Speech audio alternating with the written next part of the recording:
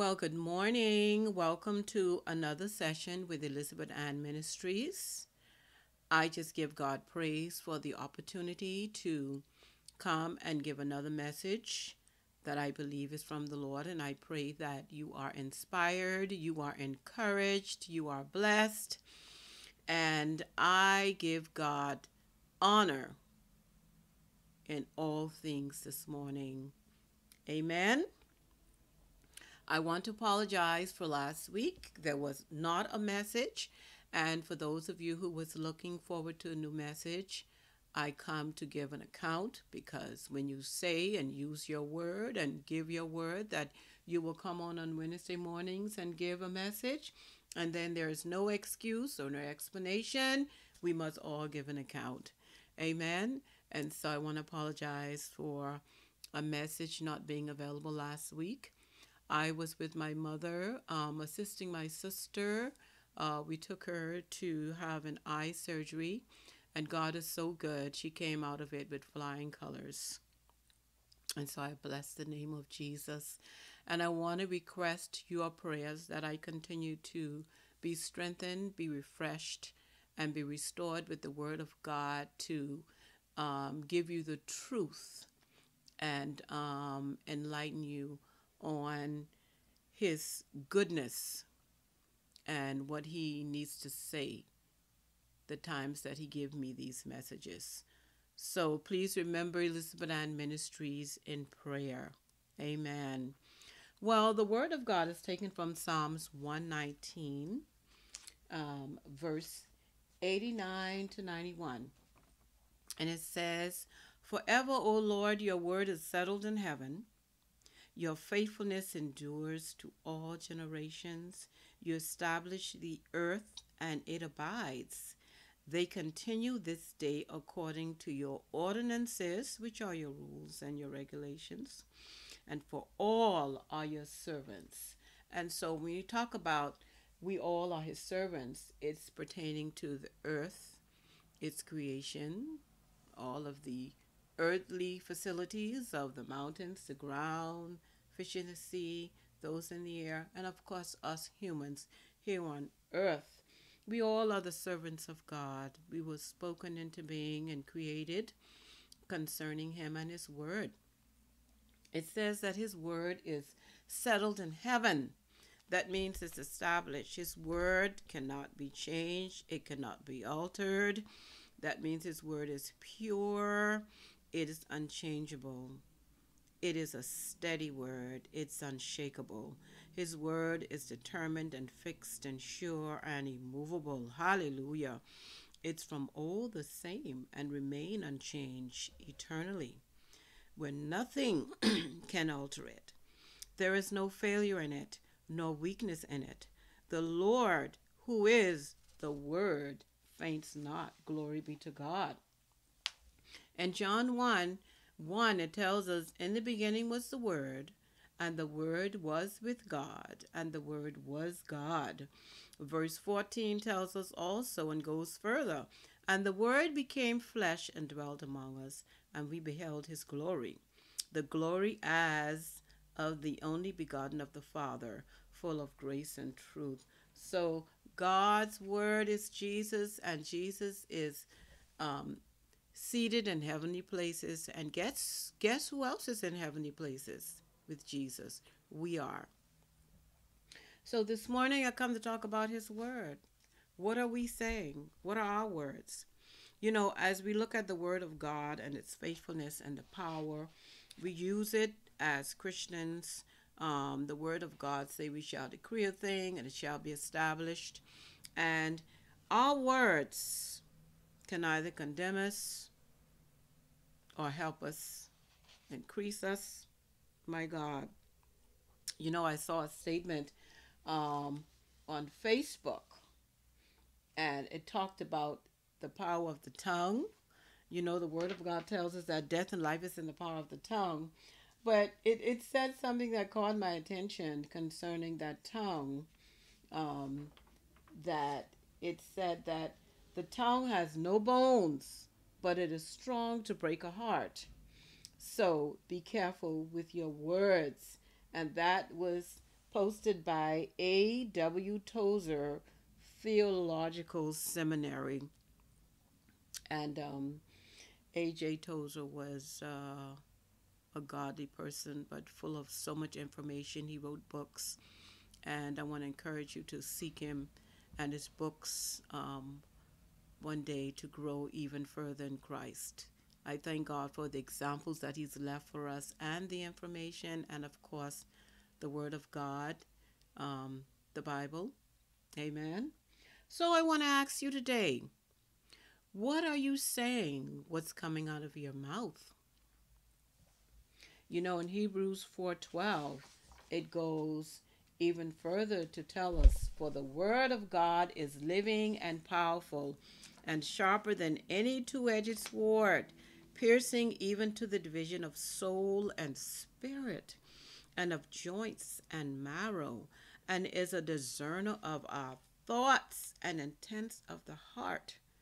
There is no creature hidden from his sight, but all things are naked and open to the eyes of him to whom we must give an account. So when I can come on and say, forgive me for not having a message, I still have to give an account, even though I'm putting a message out here on YouTube and I believe, okay, I can get away with it. No, the Holy Spirit reminded me, you must give an account. And so if we're representing Jesus, if I am at this ministry, then I have to give an account. But he said to talk about his word, and the words that you're saying. Are you standing on the word of God? What's coming out of your mouth? Are you doubting the word that God has given you? Are you in a situation where you have forgotten to use his word, to lean on his word, to trust in his word? How are you looking at that situation now? And what are you facing? Is there a word in the scripture, as an example, that you can look to and trust God in? I come by to encourage someone today. Are you facing a court case? Are you looking forward to a loan and need help? You need medical assistance. You have a medical issue. You have a financial issue. You're looking for a job. Come on. I want to let you know that God is able to do it for you. Has God ever come through for you and you've forgotten? You know, in the Word of God, it says in Matthew 13 how Jesus gave the story of the Word and how it is planted. And he gave the different stages of how when the Word is given to us, first, we hear it with so much joy, but there is no depth because they're words that are thrown by the wayside. Soon as we have trouble or issues come up, we're persecuted, it tells us that we're overwhelmed and we forget the word that we heard. But God wants you to know that he knows you. He knows where you're at. He knows where you're located because his word tells us. As being settled in heaven, his word would not return unto him void. It would accomplish where it is sent. So what are you saying today that you've forgotten that God answered your prayers at one time, that God came through for you when things were rough and tough? God said, put you in remembrance.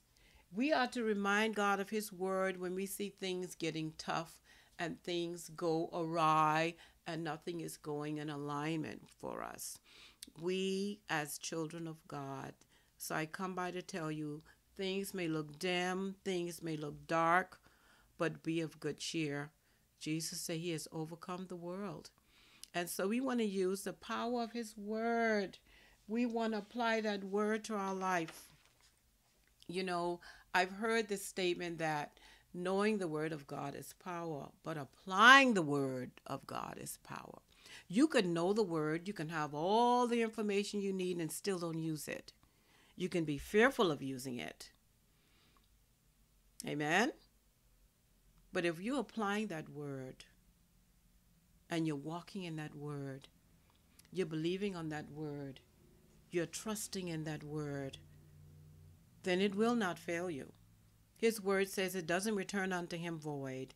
It accomplishes where it is sent. Glory be to God. I remember one day my son came home. He was around 4, going on 5. And he was afraid to go back to school. I picked him up, and he had a terrible night that night getting to sleep, and he decided, I'm going to tell mommy what's going on. And I listened to him, and he said, Mommy, this person in school called me this color and said some negative words to him that really hurt him, and it affected him. And he said to me that I don't ever want to go back. And so it was difficult for me because I had to take him back to the daycare the next day because I had to go to work. No one was home to mind him and care for him. So I had to deal with this that night, and I prayed and asked God to help me with it. And those words broke him down, affected his heart, made him feel insecure, degraded him. And I had to love up on him. I had to tell him, look, Jesus loves you. And I had to do some other stuff. You know, like when we have these small kids, we have to do all kind of stuff to make them feel loved again and secure. And then I would have to put him in the car and take him back to that monster of a person he thought was very rude. So I had to discuss it with the principal, and we got some things ironed out. And I'm sure she went beyond the call and had to keep him nearby her throughout the day so that we could make him feel more secure again. But I ended up changing him and putting him into another school. So I thank God for that. But what are your words doing to other people? Just how you would want to be encouraged, you would want to be get an answer from the Lord, or a word from a person you trust that can encourage you, that can enlighten you and help you see things in a better way, assist you. What are you saying? Let's remember that if God's word is settled in heaven and it's pure and honest, then we must be careful in what we're saying and our words. We want to build up people, not break them down.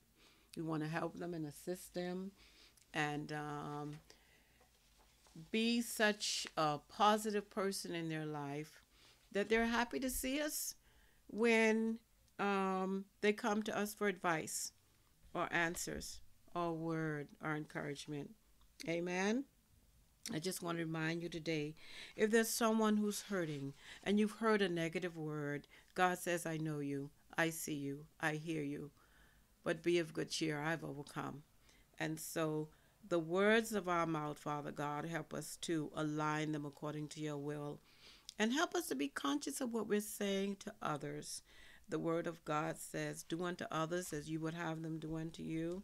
So we want our words to be trustworthy. We want to believe that we're doing what we say. We believe in the word of God. And I want to remind someone who might have forgotten that you can still use and trust in God's word. And your answers may not be here yet, but continue to trust in his word. Believe him. His word is upholding the earth. Hebrews 1 tells us it's holding the earth.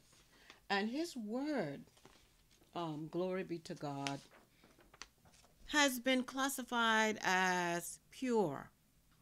It gives light. Okay?